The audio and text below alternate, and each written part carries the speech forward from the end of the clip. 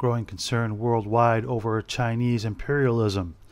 This is nothing new, although the rhetoric recently is pointing towards other nations getting involved and having their concerns heard about China's growing military buildup as well as their commitment to soft power. Recent happenings in the Korean Peninsula are just part of a vast game played by the Chinese to insert themselves into geopolitical issues around the world, doing so initially with soft power over the past decade and a half or more, and also a military buildup that is flying under the radar in most of the press. Chinese overseas investment has skyrocketed over the last decade, and the country has reached middle income status and begun to flex its muscles overseas, Africa especially being a key destination. A report last year found that China has become the biggest single investor in the continent, with foreign direct investment increasing rapidly. 10,000 independent firms there involved in all kinds of businesses. This is of no surprise to this channel, as I reported on years ago that China and America were in a sort of Cold War or a sort of soft power struggle in Africa for the past 2 decades. And in fact, what I'll show you here is that the military buildup is going to rapidly become a part of that equation. Ever since Xi Jinping removed term limits earlier this month, we've seen a more imperialistic tone coming out of the Central Party in China. We know that relations with Africa are a key part of this, as China wants to avoid any type of immediate military conflict in the Middle East, which has been a hotbed of instability.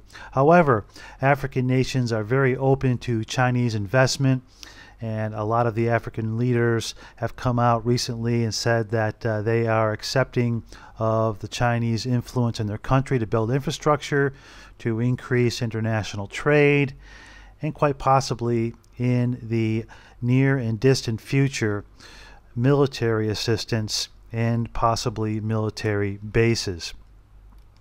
Let's take a look at the satellite images very recently here that reveal massive show of Chinese warships, 40 plus, and their aircraft carrier, which is now completely operational. This should come as no surprise, as China wants to ramp up influence not only in the waterways close to the Chinese mainland, but also in the waterways around the world through India and up eventually through the Middle East to protect their oil supply. China is the #1 importer of crude oil and will continue to ramp up demand for crude oil, and that is part of the key geopolitical game here. This was earlier in the week. You'll see that China's warships were on display. You can see them lining up in rows, 40 plus, and this is a show of force throughout the South China Sea, and this show of naval vessels, naval might, has also raised concerns with some of the smaller partners within the Asian theater that have been supportive of U.S. policies in the past.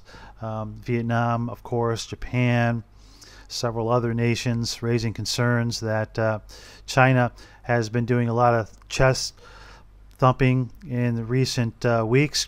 Area claimed by China in the South China Sea. You can see that that swath is important because of the fact that it's not just for military reasons. It has a lot to do with shipping lanes, and what a lot of people don't understand is that it has a lot to do with fishing, because as you know, Asia is a huge consumer of sea products, and it's a multi-billion dollar potential to have control of all of these fisheries. And in addition, there is crude oil underneath these waters on the seabed floor in which China has their eyes on. Obviously, it's easier in some cases to drill for deep shore oil off the coast of these regions than it is to have dealings with Middle Eastern oil producers and have military and logistics to be able to ship that oil or have it pipelined over the geographical areas. So China wants to have basically a oil independence or an oil insurance where they'll have several different sources of oil, not just from the Middle East, but also deep sea drilling. Of course, they've been doing shale oil here for years, and they'll continue to do that as well. The deployment of the warships unusual for its size and scope, being that they hadn't really had an organized show of naval force like this in their history, in their recent history. So this raises flags, but as I've said before, concessions have been given to the Chinese and will continue to be given to the Chinese because they are members, of course, of the IMF. They are playing games and have been playing ball with the banking cartel. So I believe concessions will be given to the Chinese to be able to control this area. A lot of the press coming out that the United States is upset about their influence through South China Sea, I think has a lot to do with smoke and mirrors. As in the late 1800s, early 20th century, when Japan was given the status of viceroy throughout Asia, where they controlled much of the action in Asia, and this was given to them by the West, and it was a smart move for the West because it allowed them to control Asia without actually investing too much time, energy, and money into the area. So if any Asian country in the past wanted to get something done or talk to the United States, they had to go through Japan. And that was a geopolitical balance at that time. I believe that China is set to be the new Japan of Asia, where if anything wants to be done in Asia, they would have to go to the Chinese and negotiate with them if they are a smaller Asian player. These shipping lanes are shown here, and you can see that they are vast and quite important to a lot of different nations. So it takes a logistical expertise and it takes a military to be able to police that area. Is China getting more aggressive about U.S. comments and influence in Africa and other areas? Yes, they are. Yes, they are. There's a picture of Xi Jinping, and what they're doing now is they're really asserting their soft power, and they're continuing to have what's called chopstick mercantilism in Africa, where they are investing a massive amount of money, time, and effort into the area. In my circle of friends, I know several of them that either are working in Africa or have worked in Africa, which just goes to show how many people are involved in the African continent. Chinese officials have increasingly prioritized visits to Africa. You can see right here the number of visits within the past decade, and there's a lot of state visits to different regions of Africa because they see that as the next boom. They see Africa as untapped resources. They see Africa geopolitically, militarily. They understand that there's easier inroads to Africa than there may be at some other regions in the world because they've already got a huge head start on it. There are, in fact, as I'll show you, around the world as many as 60 million different people that have some kind of connection either directly or indirectly to China, and allowing China to really have more influence over the press and be able to get their rhetoric across and be able to combat some of the negative press that they've been getting, not just in the United States, but in other countries. Because once they play that game of controlling the press and being able to spin the rhetoric, that would help them increase their influence and have nations around the world be more comfortable doing business with China, getting the yuan to be more internationally accepted, perhaps military partnerships, selling military hardware, and even military bases, which is of huge concern to the current power structure around the world. Picture here, what's China doing in the Indian Ocean? Well, they're escorting a lot of tankers and a lot of shipping lines through the Indian Ocean as well as South China Sea. The People's Liberation Army Navy is a major source of spending right now and in the past decade and a half in China. You'll see more aircraft carriers. You'll see more visits by aircraft carriers, not just in Asia but around the world. And it'll be interesting to find out how the United States and other countries deal with that sort of presence. The craziness of China's island claims. They continue to insist that most of these islands throughout South China Sea, even the Paracel Islands that are really close to Philippines, are in fact property of China. They'll bring out old maps. They'll talk about old writings from centuries ago that show that China owns these areas. Of course, they fail to mention sometimes that the agreements after World War II that China was in acceptance of are being completely ignored. You can see here that these hotspots are shipping lanes, fishing, and perhaps oil-producing areas that China's railing on, continuing to rail on for at least the past 10 years.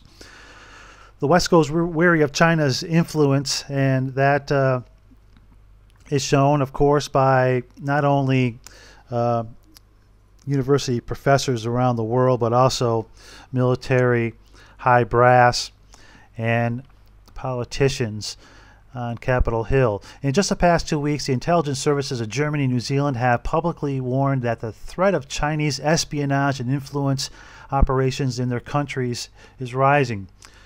In Washington last Wednesday, U.S. Congress held a hearing to discuss a long arm of China, the long arm of China into areas that they feel threatened with. The United Front Work Department is an area of Chinese espionage that is influencing an estimated 60 million people around the world, whether they know it or don't know it. And that is people from mainland China that are working abroad, people that are maybe Chinese-born Americans, people that are on the payroll, both covertly and overtly through the Chinese government.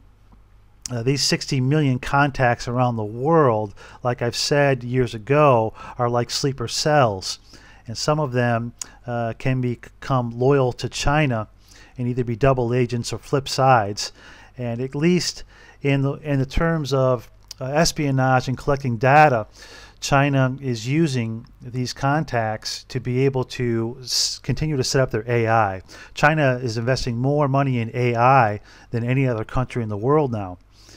And this is of high concern because we know that Chinese manufacturing has been a staple of the world for the past 20, 30 years. And a lot of the devices that China is manufacturing has back doors implanted into them, which has prompted the Trump administration to block from selling highway phones over espionage fears. And earlier this month, Trump blocked what would be the biggest tech merger in history between Qualcomm and Singapore's Broadcom, because China is investing in these companies and wanting to gain a foothold in areas around the world where they can use their AI, their backdoors in Chinese-produced electronics and software to be able to pinpoint where the threats are within the press, change the public rhetoric, and also be able to broadcast and pincast